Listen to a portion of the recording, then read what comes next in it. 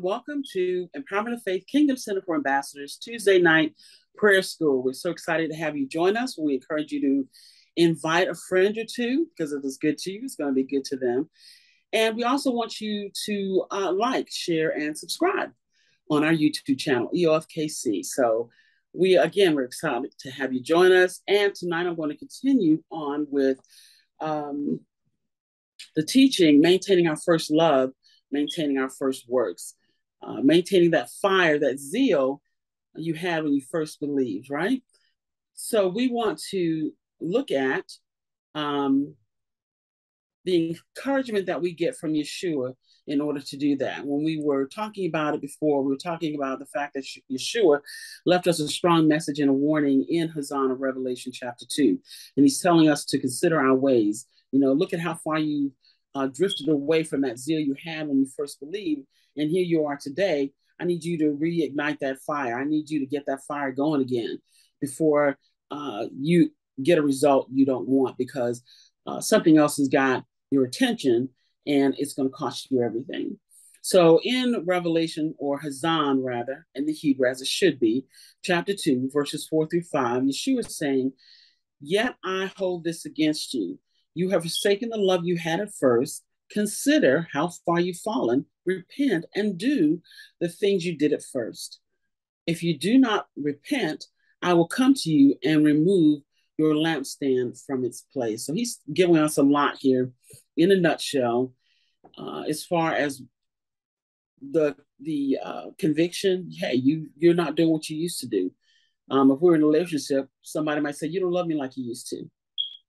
So, and essentially that's what he's saying. Why aren't you loving me the same way? Where's that zeal? Where's that fire? Where's that attention? Where's that attentiveness? We've got to make sure that we maintain that fire that we had in the beginning. And thankfully, we can reignite that fire. We can cause that ember to blaze again, right? And that's what he's telling us. You can do it. So this is how you do it. Consider how far you've fallen, repent, and do the things you did at first. That's a wonderful thing that he tells us. And why is that important? I'm reminding of the scripture that says that we are the righteous are a city on a hill. A city on a hill cannot be hidden. People see that city on the hill from wherever they are, especially when you think about it at nighttime, in the dark, and you're trying to find your way. But that city on the hill is pulling you forward, right? It's pulling you to its light. It's pulling you to its destination. And so that's what we are to be, that light, representing that knowledge of the kingdom in this world. And so therefore, if we are burning bright, we're on fire, we're fervent for the Father, for his word, for his ways, for his presence, we are going to be successful. Yeshua's not going to look at us and go, "Where's your first love? You know, what happened?" He's not going to be questioning us in that way. But fortunately, when we get off, we can look at this scripture and be reminded of, okay, this is where I was. Now I need to look at how things happened or how I got off, and I need to repent. I need to change my mind and get back on track. Yeah, we need to get back on track. So we need to understand that the Father is committed to us. Yeshua is committed to us. His mercy and his grace are encamped about us. And so his mercy is his power to change, right? And when he's talking about get back to our first love, love means to reveal the heart of the Father. So we are the instruments on the earth that reveal the heart of the Father. And that's a wonderful thing. And so we do that by living out the kingdom lifestyle, because now we're showing forth the Father's heart, his original idea, his original plan, his original purpose and intent for mankind. So by living out the kingdom lifestyle, the kingdom culture, we're showing the world by example, this is what the Father intended for everybody. You know, the scripture tells us that the Father has not given us a spirit of fear, but of power and of love and of a sound mind. That's quite the opposite from the world. Fear. I can't get off fear. I have a couple other words I want to say, but fear is sticking out in my mind. It's not power, because fear is powerless. although it can drive you to do some heinous things. And fear is a demonic spirit that we got to get out of our life. So we want to focus on the Father's view, the Father's heart. He's given us a spirit of love, a mind full of power and soundness, and a life full of power and soundness if we stay connected to the tree of life, if we are doing the things that the kingdom government mandates us to do as kingdom ambassadors. And we'll talk more about that in a minute. And then the other thing, if you go to the next scripture, just as a quick review, we want to consider, where did the zeal go? When we look at zeal, the scripture reference here is Yochanan Aleph of 1 John 2 and 16. And it reads, do not love the world or anything in the world. If anyone loves the world, the love of the Father is not in them. For everything in the world, the lust of the flesh, the lust of the eye, the pride of life, comes not from the Father, but from the world, and the world's desires pass away. But whoever does the will of the Father lives forever. So we see in that last sentence that if we continue in the worldly ways, we're going to pass away. We're going to pass off the scene. But if we don't continue to do the will of the Father and do it well, we're going to live forever. So there's a promise even in that whole scripture. And it's telling us two things can happen. I'm still learning the Hebrew keys of Revelation, thankfully. And let me, I don't see my book. Yes, I do. Here it is. Hebrew Keys of Revelation, written by Dr. Smith. And in it, we are learning the correct names for the scripture books. And so I want to make sure that I get this correct. And if you give me just a moment, Devarim, that did come to mind initially, so I should trust my first thought. The book of Deuteronomy, it tells us to choose life. The Elohim is telling us in the book of Devarim, choose life. I'm laying before you life, I'm laying before you death. That's not a correct translation, because Father's not going to lay death before us. He's saying these are your choices, right? But I want you to choose life. And so that's what this scripture is also saying too. In 1 John 2:16, when it says the desires of the world pass away, but whoever does the will of the Father lives forever. You have to choose life. If you don't choose life and you choose the way of the world, you're choosing death. So we're assassinating our own selves, and we don't want to do that. So that's why Yeshua is calling it to our attention. Hey, you've drifted away from your first love.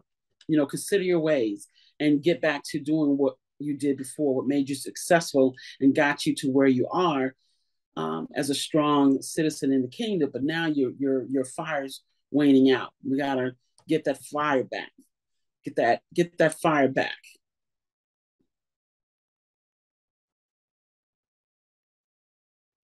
So let's look at, we also looked at some word meanings, and we were looking at zeal, fervor, eagerness, those some of the word meanings for zeal, heat, blaze, when we talk about getting that fire back. So that's a person who's zealous is a person on fire. That's the common day saying. That person's on fire. Man, that person's hot. And that's what we want to be for the kingdom. We want to be hot. We want to be ablaze. We want to be so connected, so committed. Nothing can cut in. Nothing can get us distracted. Nothing can get us off track. Or if something attempts to, and maybe we falter for a moment, but because we're so connected, immediately we can get back on track and cast that thing out. And it does not cause us to start and stop. So that's why zeal is important. That's why commitment is important. And we looked at being hooked, and we looked at Zadi, the strong desire, pulled toward. Zadi is spelled Zadi, Dalet, Yad in the, as we understand from the Keys of Revelation study guide, written by Dr. Larry Smith here at Empowerment of Faith. It's so important because we understand that we have to go back to the original Hebrew. It's not just a gimmick. It's not just a thing. We want to know the original thought. We need to go back to the original language to understand the original thought, not with the transliterations, not with the translations of the Bible called Book of Books that contains the scripture. And that's a whole nother subject. So go to our YouTube channel, listen to our teaching, and you'll learn a whole lot more about that. We got to uncolonize our thinking so that we can get to the real meaning, and we can even begin to see ourselves as we read these translations where they don't work. Okay. So hooked, zadi, strong desire, pull toward, to be hooked by desire. So it means a strong desire to access the power of the kingdom. And that's what Yeshua wants us to maintain at all time, that strong desire to connect and stay connected to him. And so after we consider all of these things, what's the next step? We got to repent. Okay. So we want to repent. That means Matthew 4:7 says, from that time, talking about Yeshua, Yeshua began to preach, repent, for the kingdom of heaven has come near. And why do I put that scripture here? Because that's the first message he ever taught. Repent. Public message, repent, for the new government of the kingdom is back in place, and it's all up in your face. And so now you have a choice. You've got to accept it or change, right? So he's saying, change the way that you're thinking. And that's what we've got to do. We've got to, after considering our ways, we've got to repent. So we want to get out religion. We want to get out worldly thoughts. We want to get out traditions, anything that we allow the Holy Spirit to show us that's been tripping us up. We now can counsel with the Holy Spirit to get that out of the way, right? We can apply the law of meditation by not only reading the word, but then thinking about the word, and then being quiet and listening to the Holy Spirit lead us and guide us. We can also just stop doing whatever it is that's not right. Okay, that's the first thing. Just stop.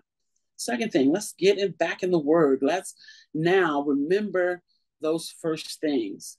Come out of the world, be separate.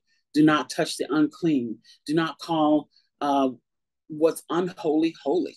They're doing that a lot today. Many things that are unholy are being called holy. Many relationships that are unholy are being called holy. Governments, people have this false thinking about, praying for the government and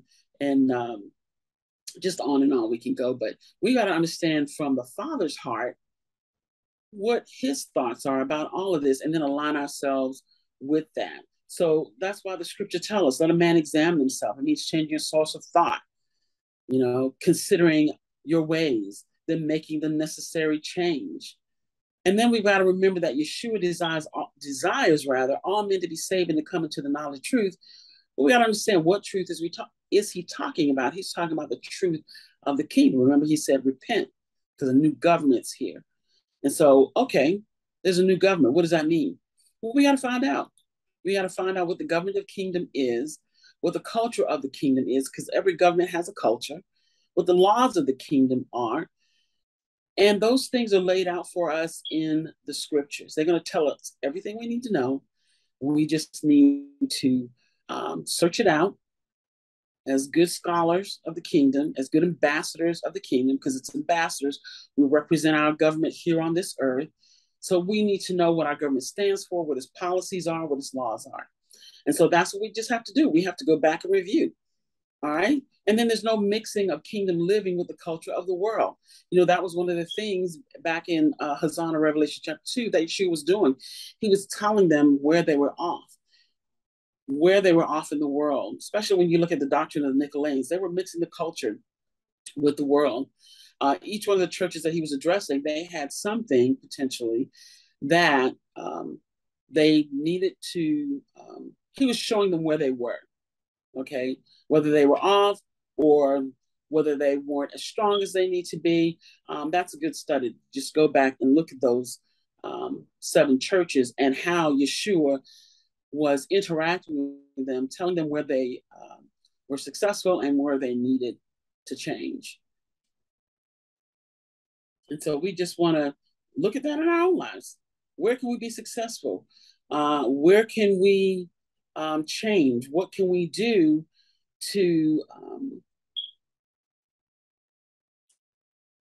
bring ourselves back into alignment to his image, right? Because in Bereshit, the scripture tells us that he created us in his image and in his likeness. And so we always want to emulate the Father in all ways, in spirit and in truth. And we don't want to be neglectful, okay? So we don't want to be neglectful, lazy in the important things. So some areas to look at are, have I been neglecting the word? So far involved in worldly pursuits, I can't hear the voice of the Holy Spirit or the voice of my born again spirit. Am I neglecting areas of service and ministry? What is the Father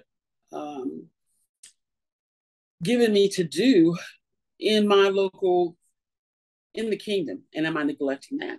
Am I forsaking the assembly, getting together with the congregation when it meets? You know, whether it be on Zoom, whether it be in person, whether it be on another social media platform. Am I just off doing my own thing? I think, I'll get it later. Am I neglecting the giftings the Father's placed in me? What is he giving you to do aside from making the earth look like heaven? Within that mandate, what is he giving you to do? Are you a teacher? Are you a pastor? Are you a prophet? Are you an evangelist? What are you? Are you a minister? What are you neglecting that? So neglect makes us a target for deception by seducing spirits. And those seducing spirits hold people captive to do their work. So Yeshua is warning us, snap out of it before this happens to you. And so we also don't want to quit what works. If it's worked in the beginning, it'll continue to work, right? Don't quit what worked. Yeshua tells us to do what we did at first. Do the first works. Ask yourself, what are some of the things I did at first when I first saw the light?